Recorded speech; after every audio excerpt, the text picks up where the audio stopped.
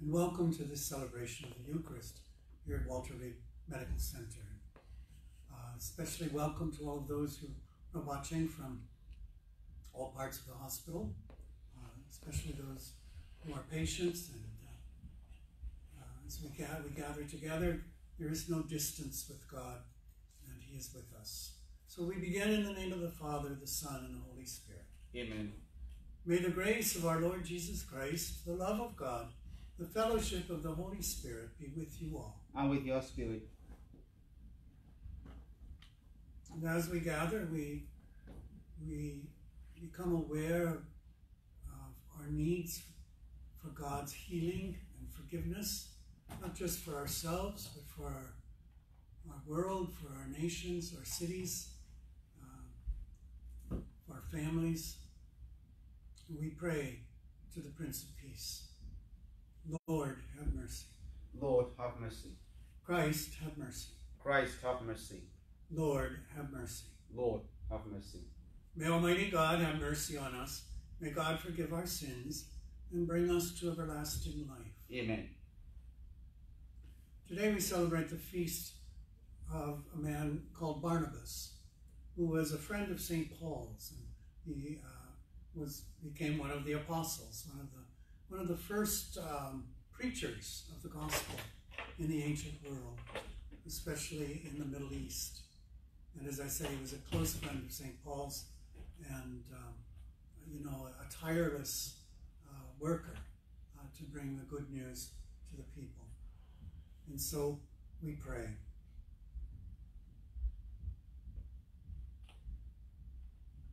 O God, St. Barnabas, a man filled with faith and the Holy Spirit, was set apart by you to convert the nations. Grant that the gospel, the good news of Christ, which he preached, may be faithfully proclaimed by word and by deed. We pray through our Lord Jesus Christ, your Son, who lives and reigns with you in the unity of the Holy Spirit, one God, forever and ever. Amen.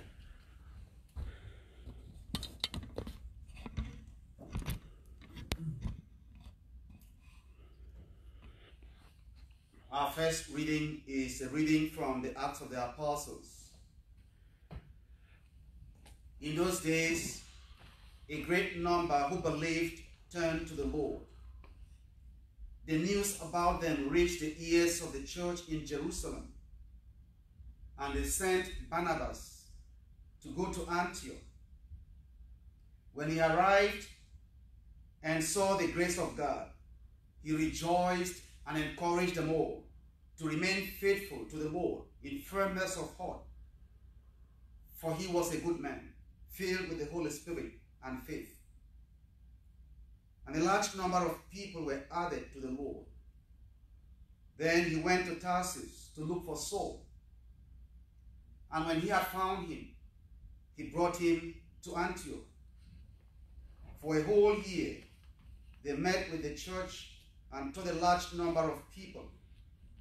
And it was in Antioch that the disciples were first called Christians.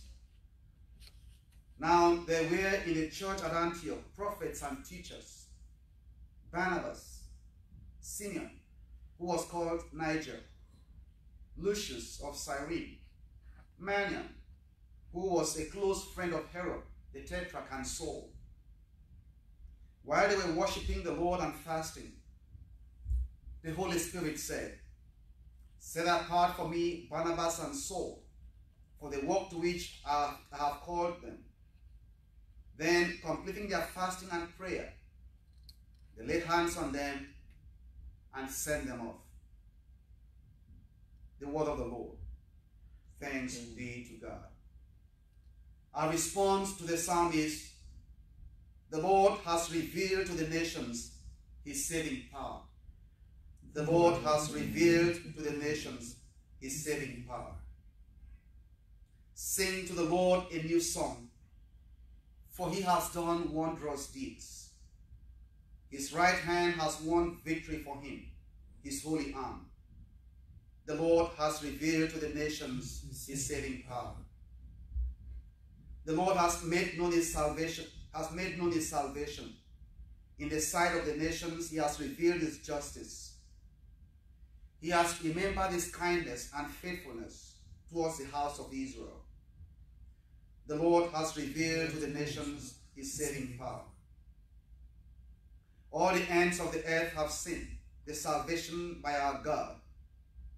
Sing joyfully to the Lord, all you lands. Break into song, sing praise. The Lord has revealed to the nations his saving power. Sing praise to the Lord with the harp and melodious song, with trumpets and the sound of the horn. Sing joyfully before the King, the Lord. The Lord has revealed to the nations his saving power. Alleluia, alleluia, alleluia, alleluia, alleluia, alleluia. Go and teach all nations, says the Lord. I am with you always until the end of the world. Alleluia, alleluia, alleluia. The Lord be with you. And with your spirit. A reading from the Holy Gospel according to Matthew. Glory to you, Lord.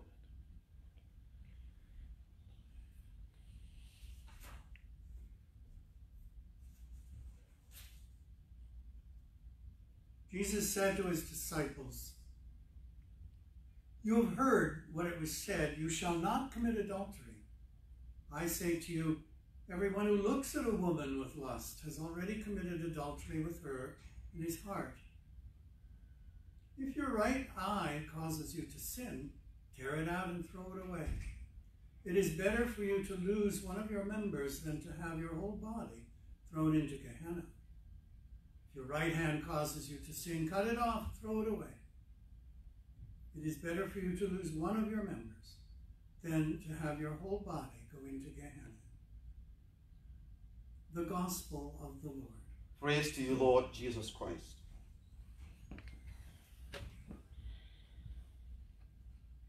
You've heard this gospel many times, I'm sure. Actually, it begins, there's another sentence that comes before the first sentence we read today, where you've heard it said, and Jesus is saying, according to our faith, our tradition, the laws of our nation, you've heard it said that you shall not murder. But Jesus says, but I say to you, anyone who's angry with his neighbor or insults his neighbor is also guilty. And then he goes on to say, and even someone who looks with lust at a woman has committed adultery. No, and goes on to say some pretty harsh things about pulling your eye out or cutting your hand off. He's using some very strong language to awaken us to, the fact that even though we might not be murderers and adulterers, we can be very easily caught up into the evil around us. And let me explain that. We're not, for the most part, murderers or adulterers. We're not, for the most part, white supremacists or racist. I'm sure many of you, as you watch the protests these days and see the scenes of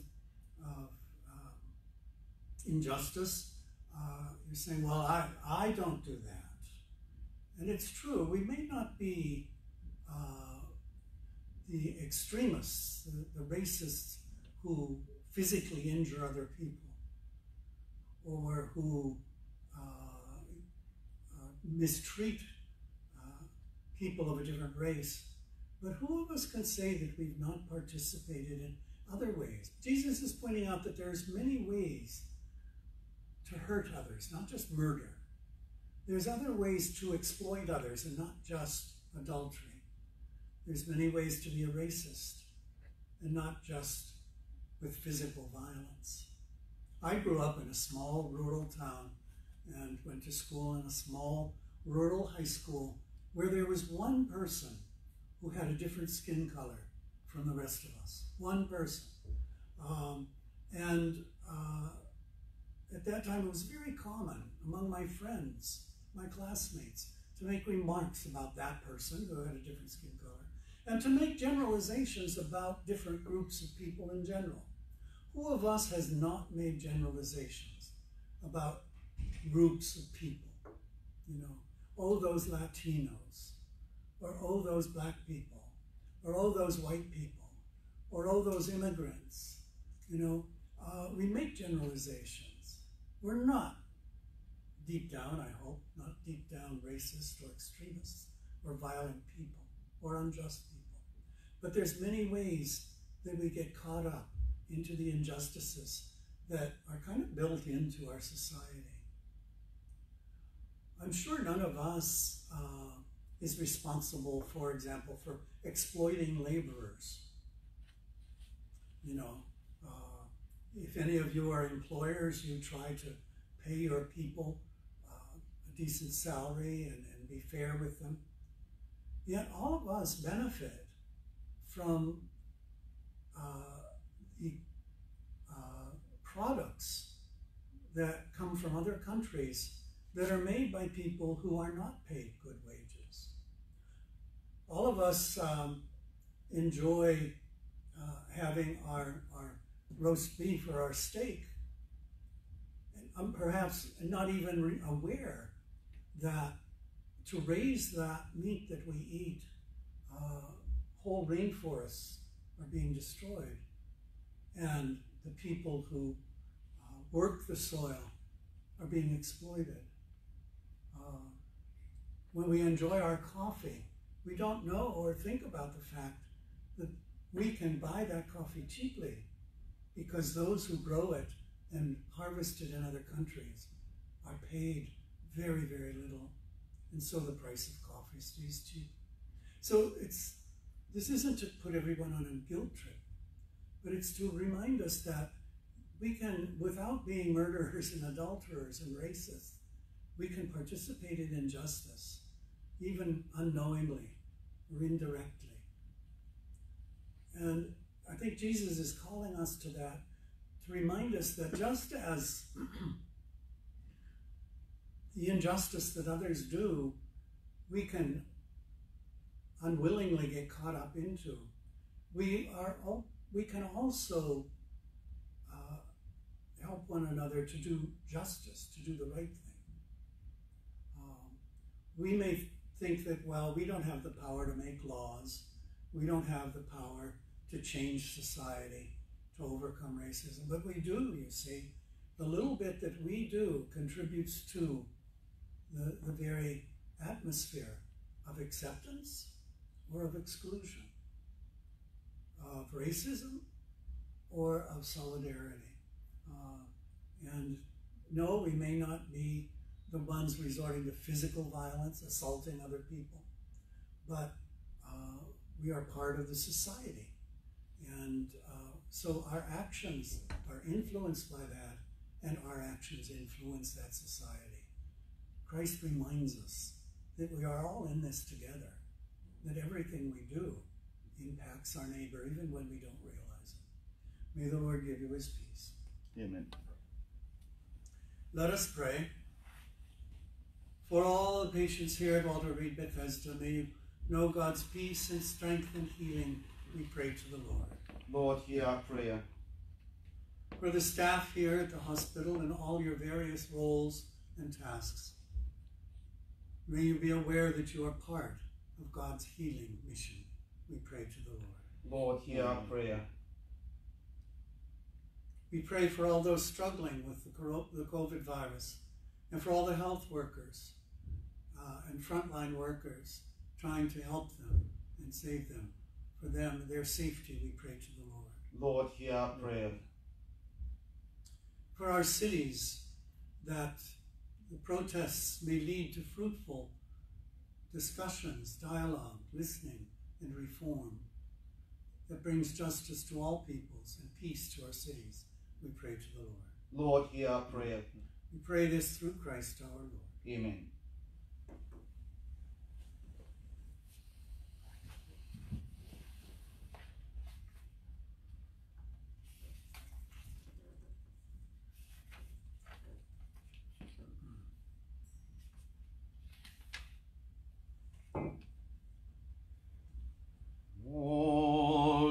to Jesus I surrender, all to him I freely give. I will ever love and trust him in his present daily life. I surrender all. I surrender all to thee, my blessed Savior. I surrender all. My sisters and brothers, pray that our gifts of bread and wine and the gift of our lives today may be acceptable to God, the Almighty Father. May the Lord accept the sacrifice at your hands for the praise and glory of his name, for our good and the good of his holy church. Lord, bless the offerings we present here, that by your grace they may set us free. They may set us on fire with the flame of your love, that fire which St. Barnabas brought to the light of the gospel to the nations, through Christ our Lord. Amen. The Lord be with you. And with your spirit. Lift up your hearts. We lift them up to the Lord. Give thanks to the Lord our God. It is right and just. It is truly right and just, our duty, our salvation, always and everywhere to give you thanks, Holy Father, Almighty God. Eternal Shepherd, you do not desert your flock, but through people like Barnabas, you watch over it and protect it always, so that it may be governed by those who have appointed shepherds to lead it in the name of Jesus. And so, with the apostles, with the angels, saints, and all creation, we praise you. Holy, holy, holy Lord, God of hosts, heaven and earth are full of your glory. Hosanna in the highest. Blessed is he who comes in the name of the Lord. Hosanna in the highest. You are indeed holy, Lord, the fount of all holiness. Make holy these gifts, we pray, by sending down your Spirit upon them like the dewfall, that they may become for us the body and blood of our Lord Jesus Christ. At the time he was betrayed and entered willingly into his passion, Jesus took bread, gave you thanks and praise, broke the bread and gave it to his followers, saying, "Take this, all of you, and eat of it. This is my body, which will be given up for you."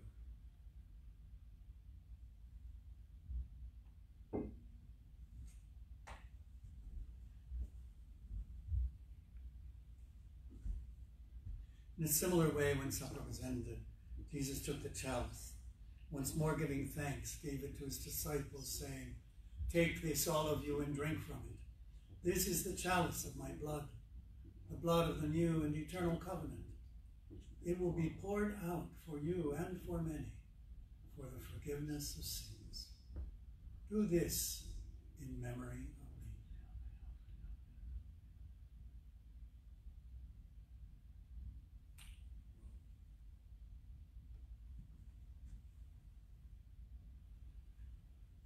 The mystery of faith.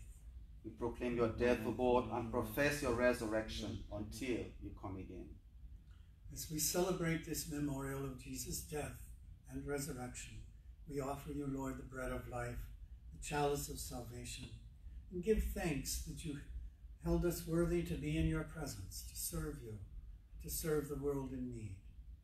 We pray that by sharing the body and blood of Christ, we may be gathered into one by the Holy Spirit.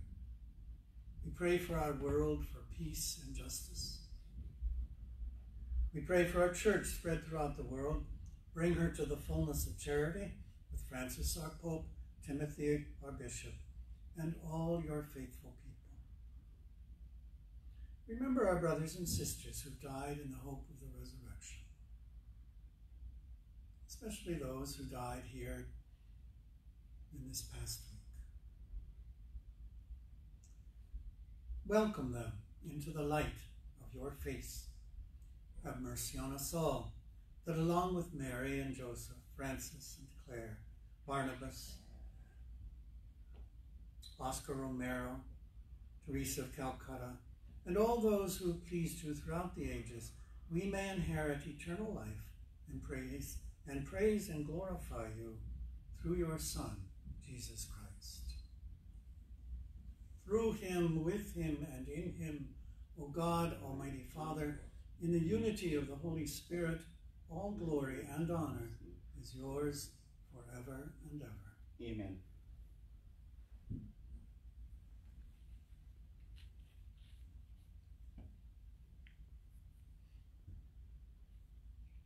United with Jesus, we pray. Our Father, who art in heaven, hallowed be thy name. Thy kingdom come, thy will be done on earth as it is in heaven. Give us this day our daily bread, and forgive us our trespasses, as we forgive those who trespass against us. And lead us not into temptation, but deliver us from evil. Deliver us, Lord, from every evil. Grant us peace in our day. In your mercy, keep us free from sin, safe from all distress, as we wait in hope for the coming of our Savior, Jesus Christ. For the kingdom, the power, and the glory are yours now and forever. Amen. May the peace of the risen Lord be with all of you. And with your spirit, Father. You share that peace with all those you meet today. Lamb of God, you take away the sins of the world. Have mercy on us. Lamb of God, you take away the sins of the world. Have mercy on us. Lamb of God, you take away the sins of the world. Grant us peace.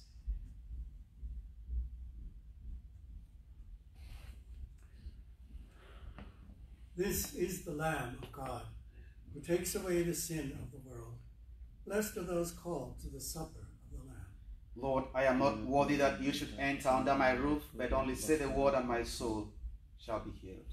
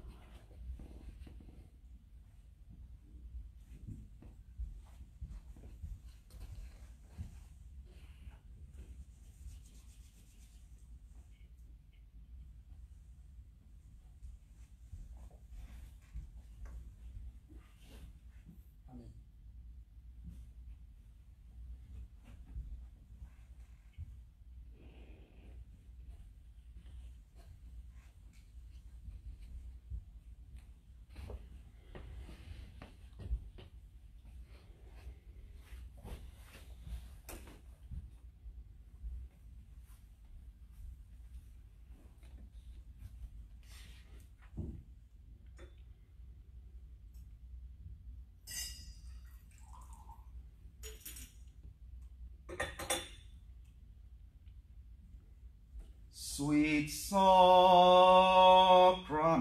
divine, hide in thine earthly home, lure round thy lowly shrine. With suppliant hearts we come, Jesus, to thee our voice we raise, in songs of love and heartfelt praise. Sweet sacrament divine, sweet sacrament divine.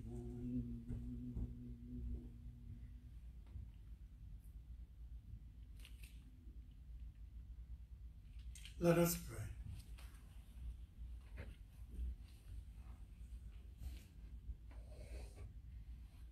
As we receive this pledge of eternal life, we humbly ask, Lord, that what we celebrate in this sacramental sign in memory of the Apostle Barnabas, we may one day behold unveiled through Christ our Lord. Amen. The Lord be with you. And with your spirit. May Almighty God bless you, Father, Son, and Holy Spirit. Amen. Let us go in peace to love and serve the Lord, the world in need. Thanks be to God. Thank you for coming. We wish you all God's peace, health, and blessings. Amen. When I was hungry, you gave me to eat. When I was thirsty, you gave me to drink. Now enter into the home of my Father. Whatsoever you do to the least of my people, that you do unto me.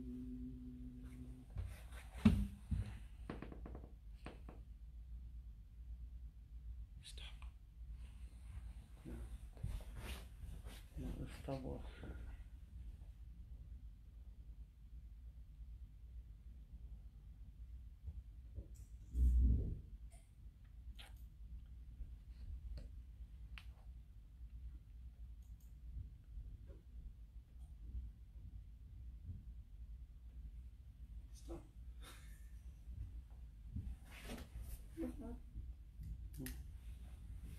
That's crazy. It's okay. It's okay, finish. No? I see you. I see you.